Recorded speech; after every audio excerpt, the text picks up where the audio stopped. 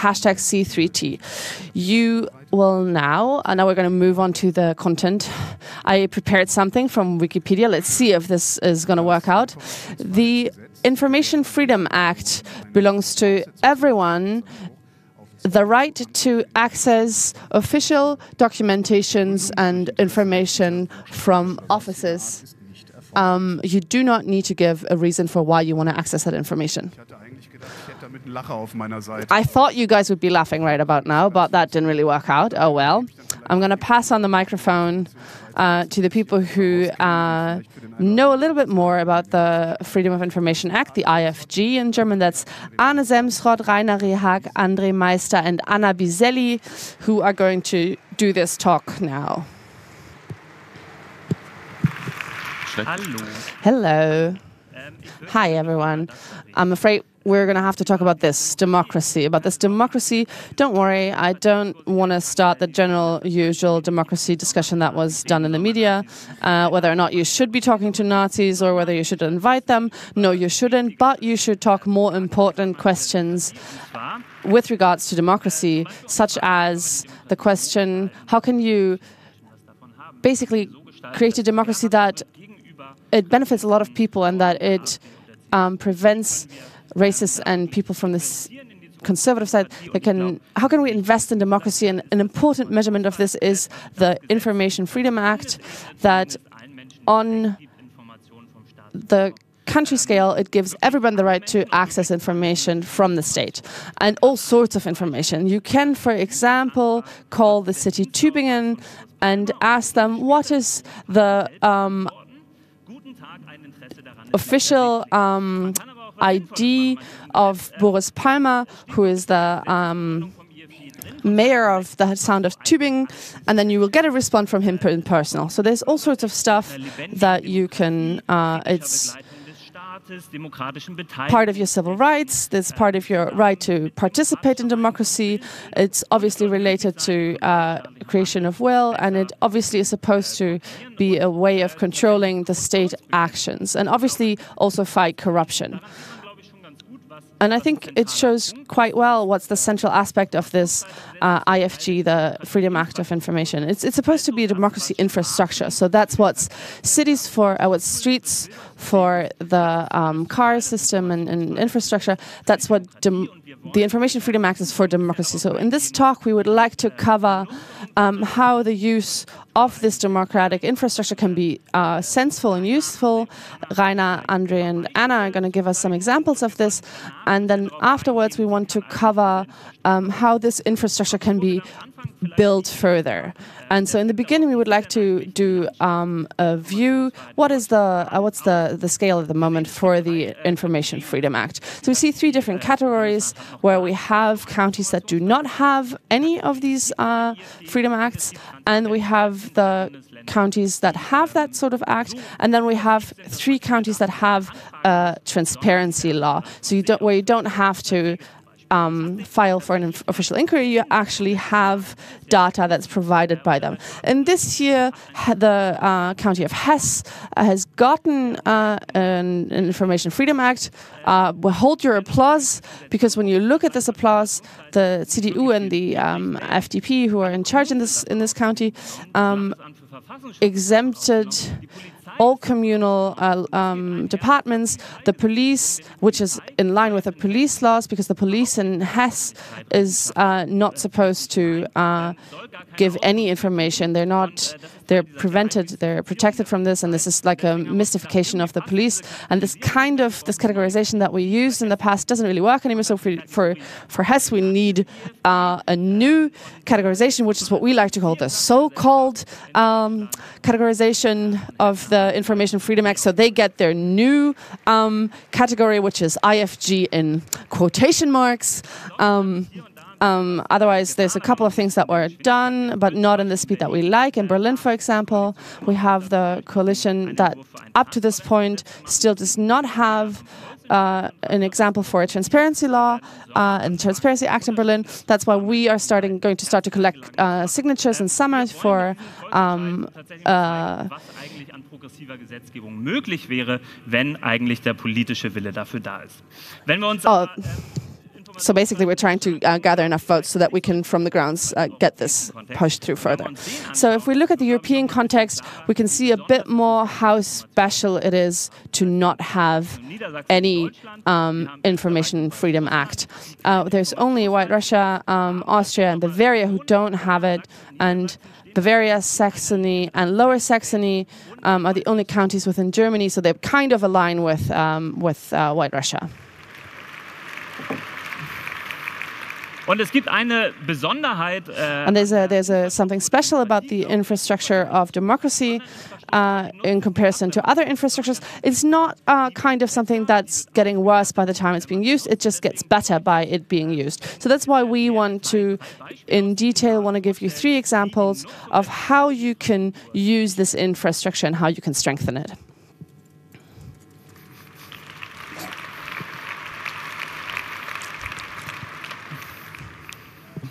Hallo, hallo. Hello, hello. All right. So my friendship with the Information Freedom Act is going back a few years now. I've never told this to anyone. But in 2011, I got a call from the Open Knowledge Foundation. You know about email. Can't you set up a mail server for us? We have this project. Ask the state, frag den Staat, where you can ask for documentation from the state. All right, we're going to ask the state and beg for documents. I don't know how convinced I am if this is going to work, but I did it. And I was quite happy, and I have an account on this platform, and I use it quite frequently, and I like it, and a lot of times it causes good results. Sometimes it doesn't, generates no results. But if you use this platform, asking the state has gotten so easy. If you stumble across something, you can be like, oh yeah, exactly, there's a document that's being mentioned, I can't find it. Just maybe file for a small inquiry, and you just need to get it sent to you. So for a lot of things, I have done this, especially for something like the state Trojan horse. It's my most favorite subject of the politicians, to make sure that security officers, police, and such as can hack into machines and can access data and surveil this data. Here is a product video of the product Finfisher from a German-British company that was bought by the German Criminal Police Department, and we asked for the contract. But this was officially first introduced to fight international terrorism, and it was to prevent these sort of strong laws, strong crimes. But then the parliament decided, well, if we have this kind of software, we might as well use it for anything that is a severe criminality within everyday criminality. So our goal obviously is to get more transparency. So you bought the state Trojan horse. Why don't you give us the contract? So they were like responding, no. All right, but we have this right based on the Freedom of Information Act. So we filed and sued them, and then we got the contract, and that is kind of what it looks like. It's kind of blacked out everywhere. But the filing this complaint with a trial was very important. And I also asked the police to give us the contract, but then I was like, oh, I already sued you guys, and then I got it, and it looks exactly pretty much like this. The Freedom of Information Act is obviously not the only way to access information. There is also a way where you can ask parliamentarians, because they can file inquiries and requests other legislators, and they can ask questions that obviously you as a normal citizen can. And so the Green Party asked a question to the government. Did you, from an academic, scientific standpoint, research whether or not you need the state Trojan, and in what cases you actually need it?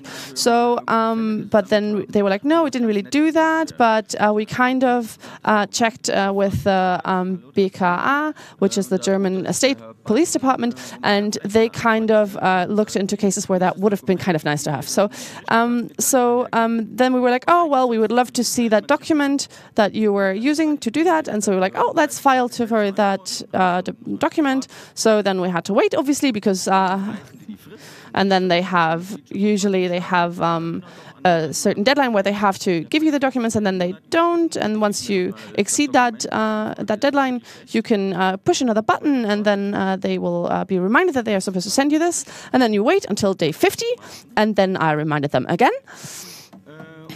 And then afterwards, I was obviously doing a lot more research and other work on the side. Also das IFG ist eine der Möglichkeiten. So the Freedom of Information Act is one way of getting information. As a journalist, you obviously have other means and ways of getting documented. You have stuff being sent to you. In between, we got like 7 documents that were actually protected under security, and we got them sent to us. And my inquiry via the Information and Freedom Act was up until 107 without anything. So I got in touch with the Federal Criminal Police Office again. You are exceeding the deadline that you were supposed to be sending me this information on, and I got also in touch with the department that's in charge of data protection and information freedom, and you can get in touch with them if you have trouble when an inquiry is not being dealt with, and then you can ask them, and please look at my case. And what's it said? I said I am under the impression that this inquiry was dealt with because of unlawful things, and then obviously the next day we got a mail from the Federal Police Department, and then they were like, "Oh no, we didn't get your email." But the funny thing is, with Ask the State, you can actually get an excerpt from the mail log where it says you got the email. So it said and stated that because we didn't get it, that's okay that you didn't get it. I can give you a link to where you can read my question that I sent in, and so I send you the link, and you can look it up yourself. And and then you get your official response. There's the document that you asked for, and so we finally get the document that we asked for, and now we obviously have to analyze this. So what cases do we actually have where the security officers would want to use the state Trojan horse? So this reads as follows. Criminal acts as part of a criminal against for like something like child pornography, more than killing. If you look at criminal acts followed by death. So we started with terrorism and then expanded it to this, but obviously these offenses are not actually mentioned in this file that we got. So half of the stuff that we saw in this document were related to drugs, and the other one were related to people stealing and robbing. So that was kind of what was kind of baffling for us. That they obviously want to use the state Trojan horse mainly against drug-related crime and stuff where, in cases where things were stolen. And I mean, this was 100 days of research.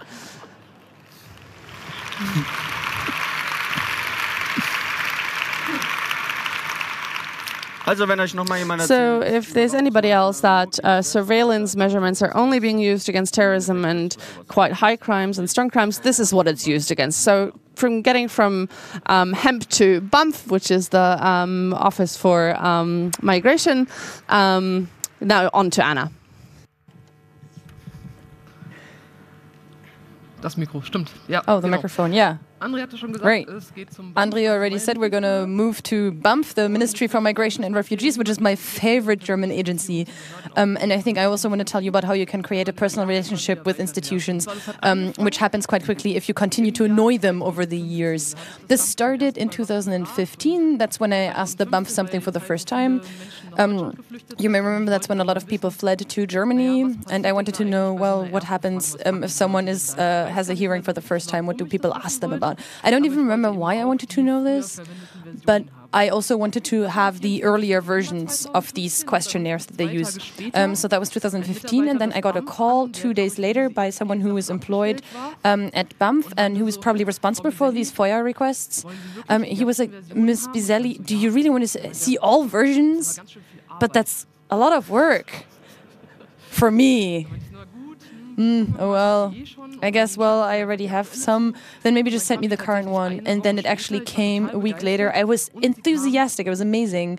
And it came in a digital version within a week. I thought that was fair. That was quite nice. That was my first request. Then I didn't request anything from BAMF for a while. But then it started again. that was when I started working in my journalistic work on, at the time I was primarily sending press requests rather than FOIA requests. And that's quite interesting because you may think, oh, journalists are so privileged they can ask these institutions all these things. But actually, in many cases, the Freedom of Information Act is actually something that's much more reliable. But it also depends on the specific institution you're interacting with. Let's just have a look at the Ministry of Defense, which I also have to deal with sometimes, because the Ministry of Defense is a really great institution to interact with because they have a lot of humor, because sometimes they send you something and then they write on there by hand cyber information. I thought it was really nice that they wrote that on there by hand, because then you get a letter from them that says cyber information from the Ministry of Defense. And maybe just another quick story. Arne and I had another episode with the German army where Arne asked the army for a game that they created, and they were like, well, can't really do that. There's something about IP problems, but you can come here and play it with us. So Arne and I actually went to the German Army's canteen and played this game with a press officer and some other guy. We basically unpacked it unboxing-wise, like on one of those YouTube videos. And then at some point they were like, well, you know, these FOIA requests, they're pretty annoying. Can't you just send press requests? Well, no. FOIA requests are something that everyone should be able to ask, and we don't really like this whole thing about privileging the press.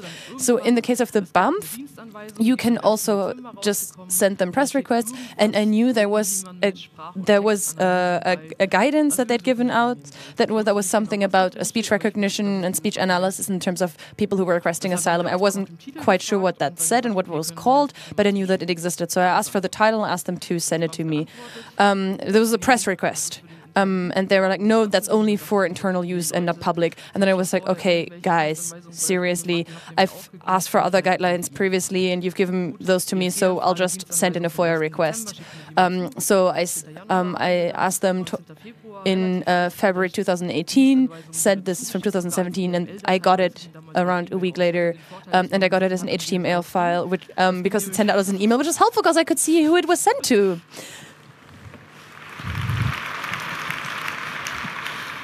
Which was interestingly not just sent to the regular BAMF employee mailing lists, but was also sent to the management consultancies that had advised the ministry to implement these systems. Very interesting. I've never seen anything like that. So that's 0 to 1 for FOIA requests. You too should submit FOIA requests and not assume or wait for someone to report on it. My personal routine is me reading certain news and media kind of sites and document that they allegedly have, and I'm like, oh, well, it can't be that secret. I'm going to request this document, and then I can tell them, well, actually, this document which you're claiming is so secret, it's online now. So let's continue. I did a talk about this yesterday, how the ministry trains its employees to use all these IT systems for dialect analysis and smartphone analysis. In the very beginning, I was primarily interested in how this dialect analysis happens and works. And I wanted to know how these people who make decisions, what kind of tools and information they get to interpret the output of these programs. So I told them, please give me everything. I don't want it just to be limited to specific types of documents. I just want everything. Sometimes that works, sometimes it doesn't. And then I actually got an answer. I got 2 internal guidelines. One was for asylum requests and how essentially they determine someone's identity.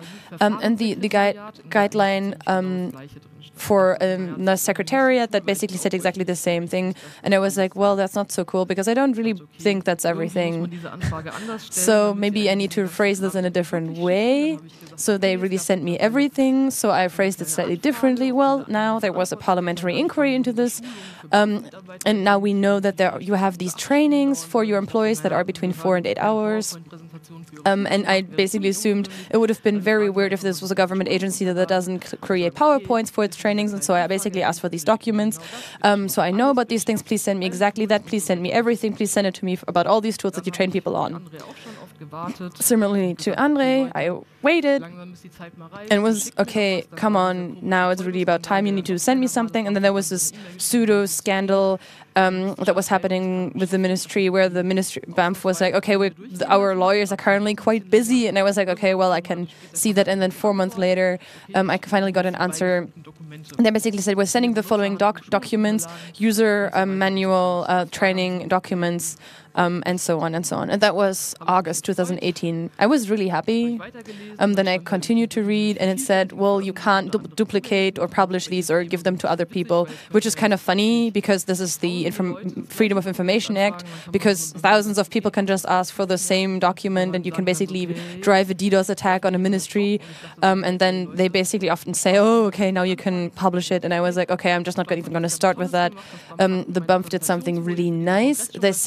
They basically wrote my PowerPoint slides for this Congress, and so I'm just going to publish these slides. And, well, you can have a look at that talk. But this is my favorite slide, which is these are different types of phones that people might encounter, including the Nokia phone gun, which doesn't actually exist but is a Photoshop. And then I looked at these documents a bit further, and I asked myself, when did I request these documents? And you didn't even ask about user manuals. And I was like, okay, I put out this request in April, and then you look at the dates here when these manuals were created, and this was in June 2018. Oh, that's so nice that even though that they basically created documents that tell me how to use these systems, even after I requested these documents. That's actually quite funny. You can now look at them on fragdenstaat.de. And most of these are basically copy-paste. So I got these for several different softwares, and you can basically say this is version 1.0 because it basically tells you how to click things, and it doesn't really tell you how to actually use these tools.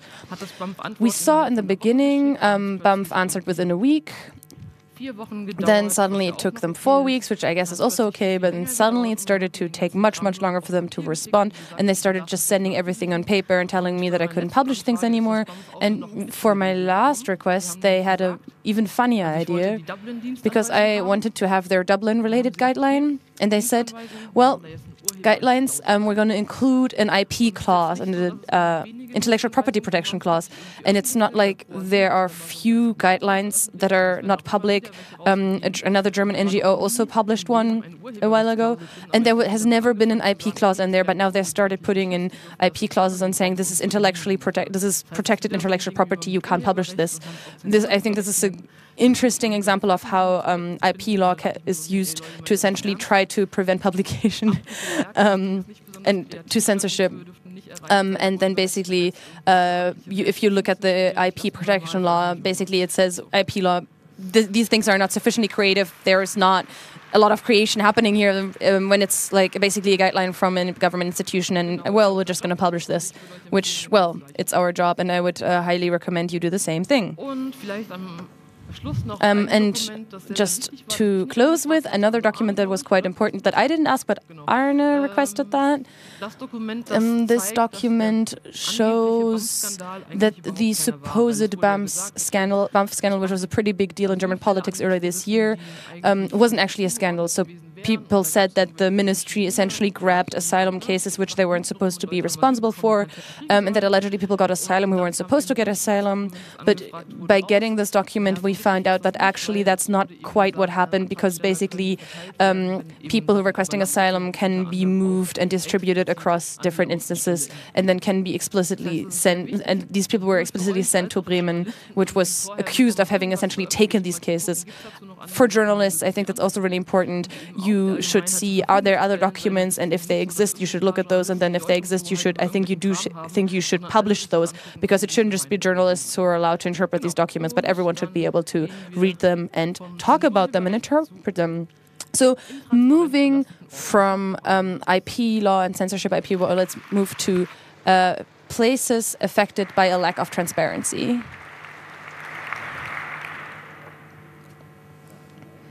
Hello. Hello.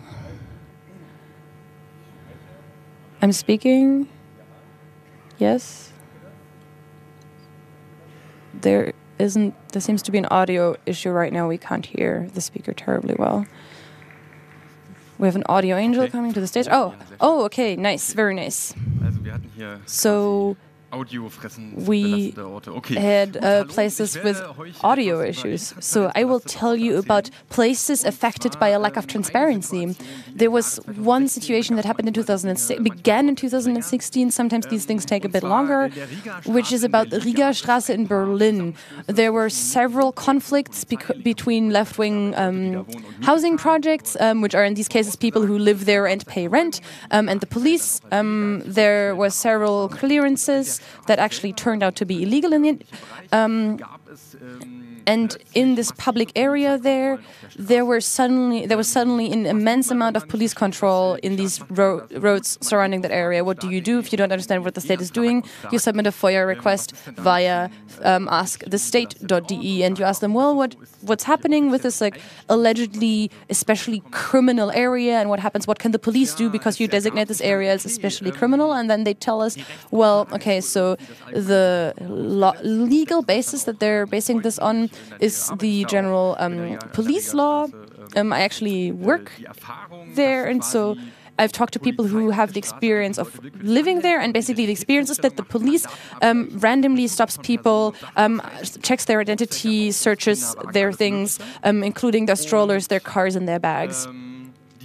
And my FOIA request was actually denied because I asked what is actually happening there and why are they allowed to do this, was just denied without any waiting period. The justification was quite interesting. For one, they said the right to actually have insight into document is only exists if it doesn't exist if this could prevent what the government is doing there from succeeding. And then it says that there is a severe threat to the general well-being. And I was like, oh my God, what are they doing there that they can't tell me about this? And then a few weeks later, you heard about from the media that they found weapons such as strollers and, well, yeah, words are the biggest weapons, I guess. And the justification of the police continued. They couldn't respond to this FOIA request because otherwise they would have to admit that this area is an area that's specifically affected. And saying that this area has a high rate of criminality would make people feel less secure. And people were telling me, basically, we have police cars here, we have hundreds of police people coming here, but you don't want to tell us on paper that we shouldn't feel safe in this area. So this whole thing, this feeling of insecurity that already exists, which is also created because people aren't told what's happening there. So the next justification was a postscriptum. The government's actions cannot be calculable or foreseeable. Okay. I don't know whether that was a conversation within that police itself, because sometimes that's, on the left we know what this looks like, but we were like, no, this isn't okay. We have to escalate.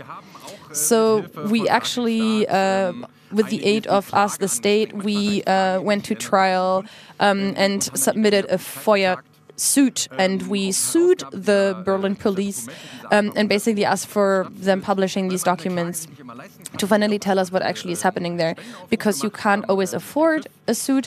We also asked for donations together with another NGO called FIF, and then we got another rejection from the police. And then we basically gave our question to our lawyer, including the justifications for the denials. And our lawyer, his reaction was basically, he was saying, well, there are severe possible consequences for the general well-being. And our response was, we just want to point out that the police Bremen also designates these dangerous areas and actually publishes the designated areas online, where you can check online on their website where exactly, including the number of streets and when these areas are designated as dangerous and which parts of the population are considered dangerous. And so the way the public well-being is limited, if you publish this information, can't be that bad if Bremen does it. But point 2, where they talked about how government's actions cannot be calculable or foreseeable, and our lawyer's response was basically, well, we're kind of astonished at this, where the people we're suing is essentially saying that state action cannot be foreseeable. They should maybe have a look at a general comment on on Article 20 of the Basic Law, which basically says exactly the opposite. The Basic Law is the German Constitution.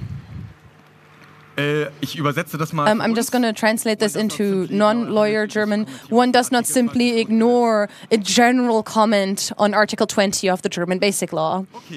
Fun fact, just on the side. So we sued the police while policemen and policewomen were basically complaining that they were being abused for an election campaign because they also didn't want to be there. So maybe sometimes you're actually on the same side as the police. And then mid-2017, there was an oral hearing. They answered 4 of our 5 questions, which included how areas were designated and the justification. But that wasn't 5 out of 5, so we didn't quite win. So basically, they said, well, 1.5 years later, we can tell you, yes, this area is specifically a dangerous area with a high rate of criminality. And we're like, oh, really? Thanks. Well, I guess at least you're being honest. But then finally, the extent, like how big this area was, that was something that was missing.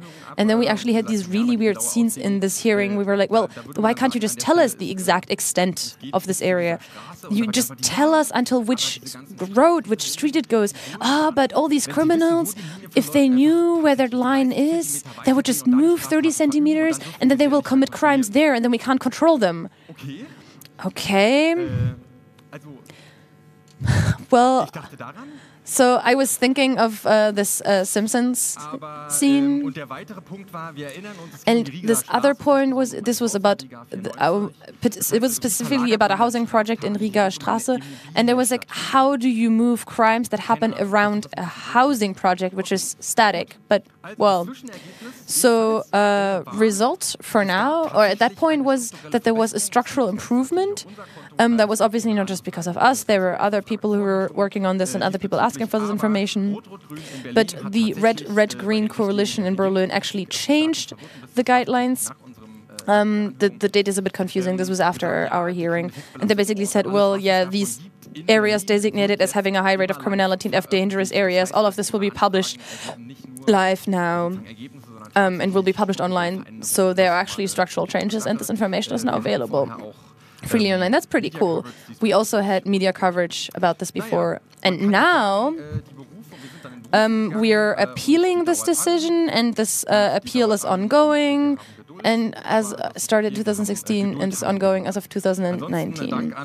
And so we want to thank our lawyer. We want to ask the state, Juliane Krüger, Marco Mitter, Paul Geiger-Zeller, and the people who helped us with their donations to actually enable this whole thing to happen.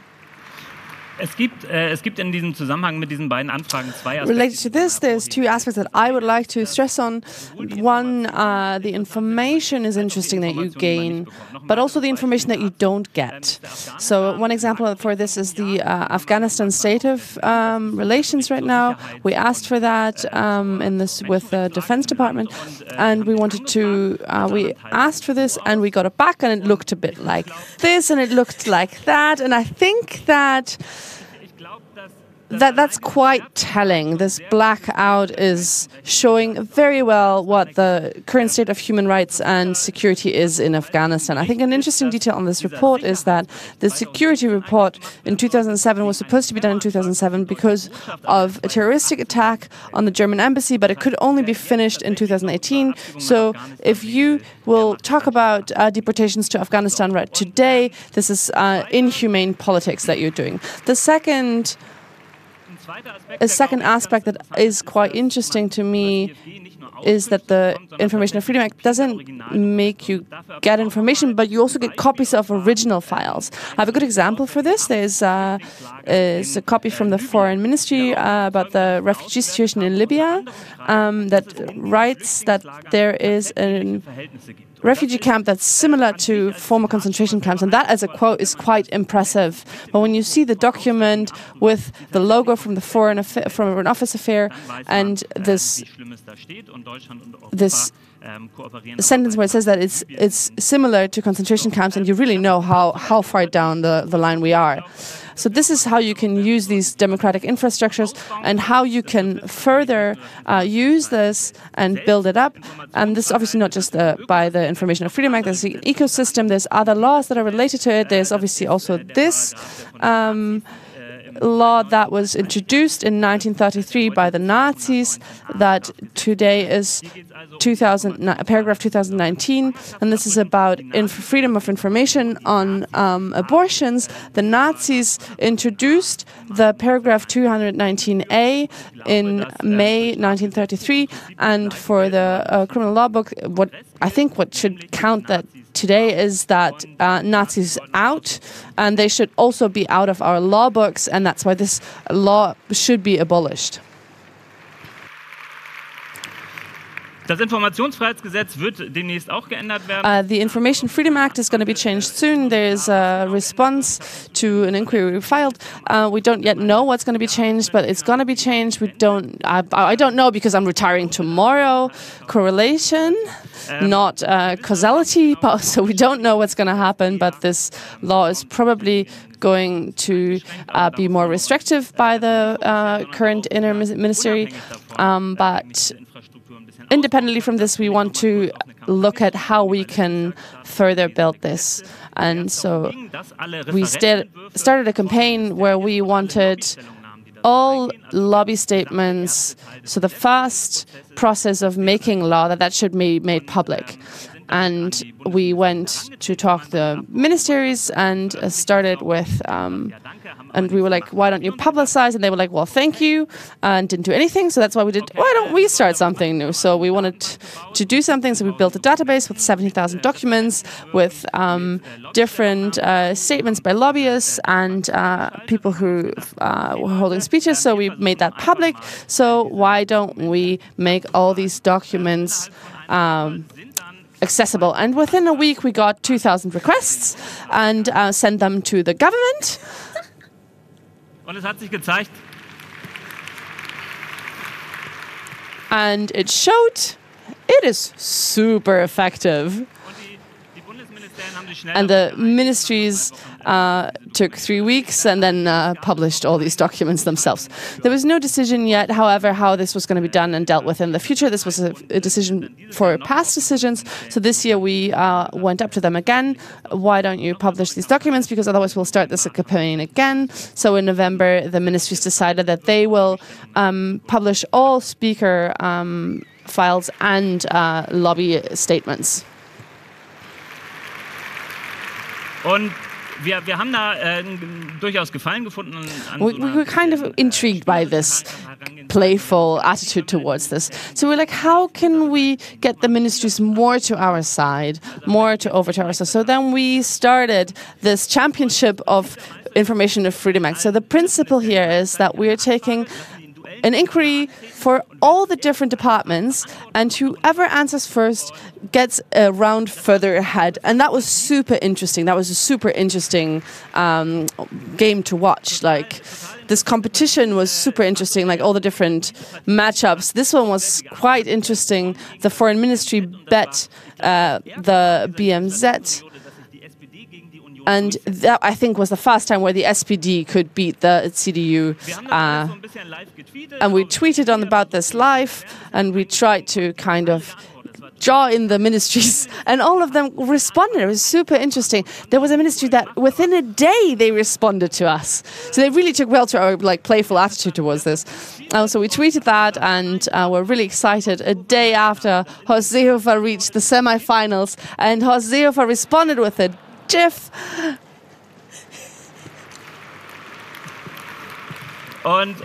And in round 2, I think there was one ministry that called me, and were like, "Did you get it? Did we get one further? Did we get a round further ahead?" It was brilliant. And then we did a trailer for the finale because we wanted to show this, but I think the GEMA is somewhere in the room and we can't play this music because otherwise we'll have to pay a fine. So that's why we're doing the music live for you now, because then it's prevented from us having to pay GEMA. And GEMA needs to die so that we can finally stream this and you don't have to listen to us humming. Are you ready?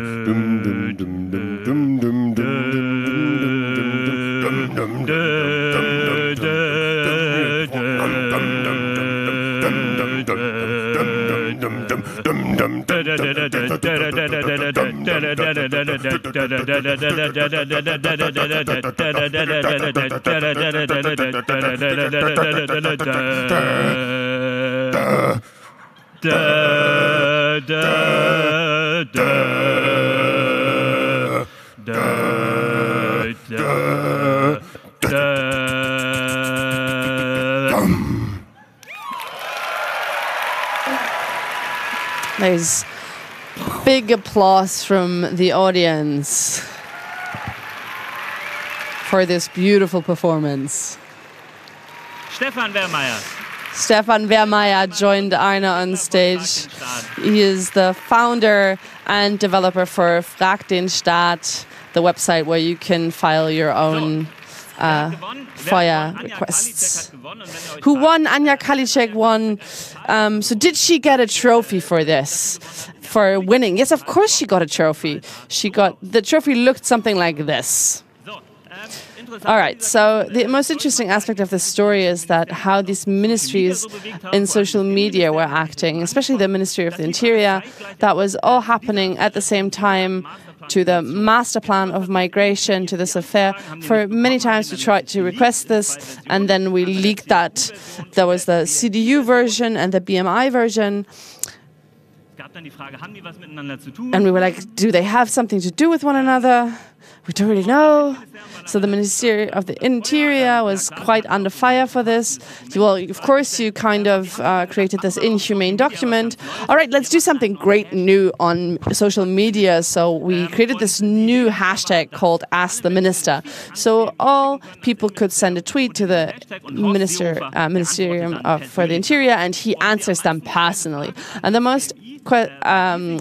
question most asked was this one. Nämlich so, diese Frage stellt sich nicht. Und ich glaube, damit ist diese Pseudotransparenz. How do you want to respond to this question? And then the response was, this is a question that we don't really ask. So this has nothing to do with freedom of information. So we're going to look at this a bit closer, and we're like, what are they doing on Twitter a lot more? What they do quite often is they ask users if they could send them a direct message, a DM. So we were like, let's get the DMs. Brilliant. Why can't we? We can ask for emails. We can ask for DMs. So the Ministerium of the Interior said no. So we're like, no, hashtag sue the minister. So we filed suit against the Ministerium for the Interior, and I think this inquiry, this FOIA request, and the suit that we brought about is very interesting. It's not just about the general, about private platforms such as Twitter, Facebook, WhatsApp groups should be accessible. For now, the focus is very much towards the physical file, and it's obviously not very contemporary anymore. And the suit so far has this correspondency does not have to be filed with the same kind of carefulness. And you can see quite well what their attitude towards it is. You don't really have to file your you don't have to do due diligence anymore for the kind of conversations that happen on these private platforms. So the most German thing that exists is that German offices from acts from Germans abroad and in the state file due diligence. diligence. Sorry, guys. So, I mean, obviously, we hope that in the next year that there's going to be a trial, and there's a few suits that we brought to the end. We had the Parliament of Rheinland-Pfalz that did not want to hand over files for us. From all sorts of parties were fighting that. And we won, and we won in the first instance and the second. And for 2 months ago, we got these reports, and the head of the parliament said, well, if these reports are published, obviously there's going to be pressure to justify, and then we have to justify in the public why we have done and come to certain conclusions. Obviously, that would be horrible if that would that would take place. But all these reports are now public, and we also won another suit with the Federal Council because you could only in the official documents how counties and how elections came about, but you couldn't see who decided for what. So we then asked all the counties to publicize how they came to a decision, and so we went to Sachsen-Anhalt and asked for the last meeting and the meeting before that, and we would always get their reports on how decisions were made. And you can obviously do the same. There is still a phone that you can donate to, which is called Transparency Suits, Transparenz, Klagen.de. There's a couple of suits that so far have not had their official trial yet because everybody is completely over-exhausted, and that's why all of these things are taking so long. And that's, I think, why this is really important. Who has to sue more? And I think that's the public offices that have to sue more, because we looked at how many suits they brought about, and if as the state sues more than the public broadcasting systems of Germany, then something is going very wrong. And with that, I would like to come to the conclusion that's called Living Democracy, and it's called like that because there is a program done by the country of Germany. It's called Living Democracy. There's 100 million euros that is supposed to give money to support democracy infrastructure. We've worked quite up a few things and published a few things that are related to this, and it states that every state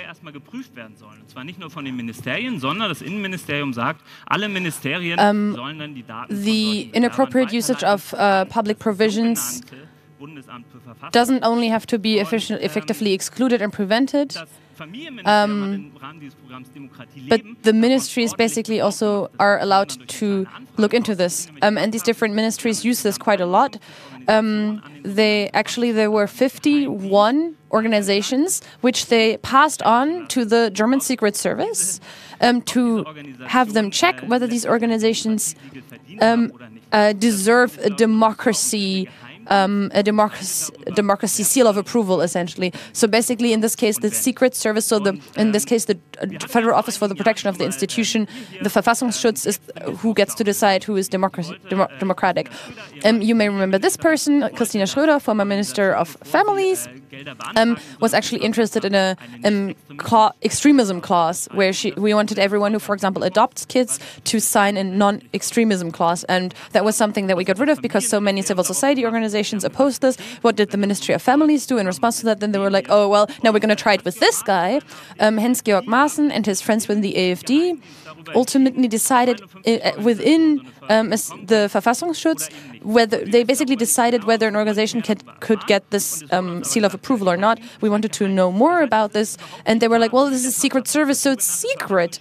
So we don't even know how this so-called Office for the Protection of the Constitution actually decides whether an organization gets the seal of approval. They just get a yes or no. They give that to the Ministry of Families, and there's basically a black box. We don't know how these decisions are made. So we approached the ministry again and basically asked for the names of those 51 organizations. They refused, they rejected that request, and I was invited into the Ministry of Families to the person who was in charge of the relevant section of the ministry. He was like, please distance yourself from this request because it wouldn't be good for anyone involved in this if this came out.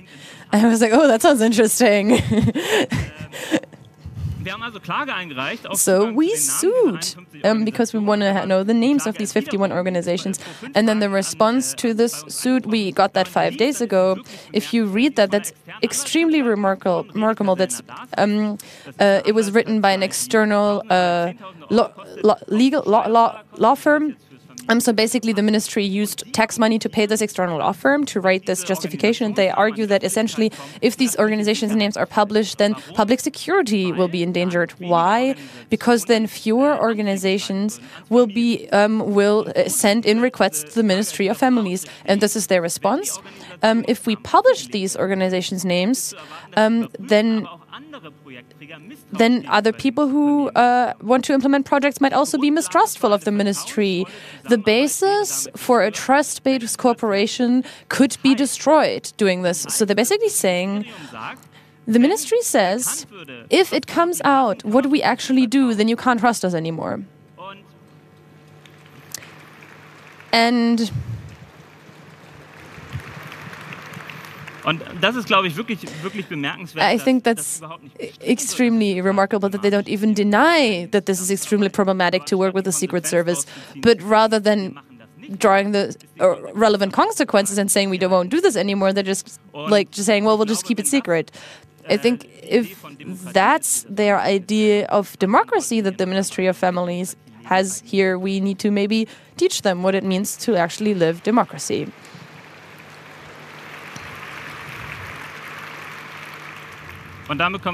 And that's we're going to get to our concluding section with that. We have a pretty big backlog of investment. I think that's what you call these things. When you talk about, for example, internet infrastructure, I don't mean this just in a financial way, but also in a practical way. Because the democracy infrastructure gets better when you use it. So if you ask, if you sue, this infrastructure improves. We can do that together. And with that, thank you very much.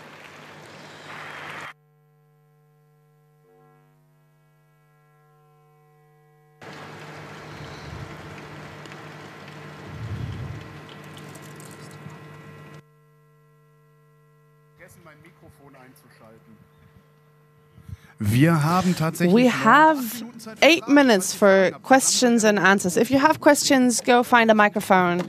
We're going to try to get as many questions in as possible. Number 2, you get the first one. Ist das Mikro an?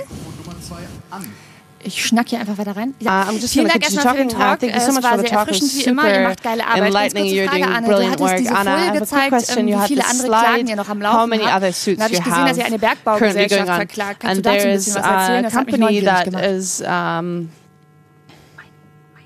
In mining industry, there's a mining industry suit that's the LNBV, That's the LMBV company which we're suing, which is responsible for mining after after restructuring and restoration. So they restore areas in the Lausitz, a part of Germany, and we sued them because they said we don't actually have to tell you anything, but we're saying this is basically a company that's 100% state-owned. So at least based on the Freedom of Information Act, they're actually obliged to give us information as well, and that's one of those basic principle suits, because we basically want to make sure that we have written down by a court that these institutions also need to answer our requests. All right, we're going to start with the internet and then afterwards the 8. One question is, are there cases where FOIA requests caused for repercussions? Paying money is a repercussion, right? It's pretty expensive. Well, I think that's a good point. What's important to us is that you can send in requests anonymously as well, and that's a really big point of discussion that we've had for the past few years, especially with the Ministry of the Interior. We think that if you don't want a government agency to know your name, you should be able to use a pseudonym to put in a FOIA request. The Ministry of the Interior disagrees with that.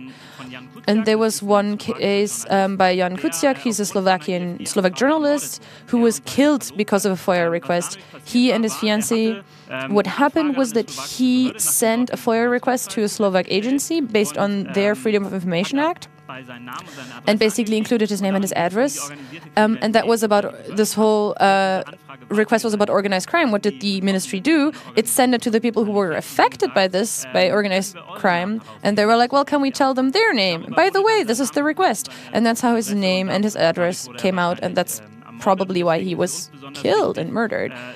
And that's why it's really important to us that the people who don't want to submit a FOIA request under their own name should be able to, you can find someone who makes that request for them, such as us, but they should also be able to do it pseudonymously. No, microphone number 8. Ja, hallo, meine Frage ist my question is super similar.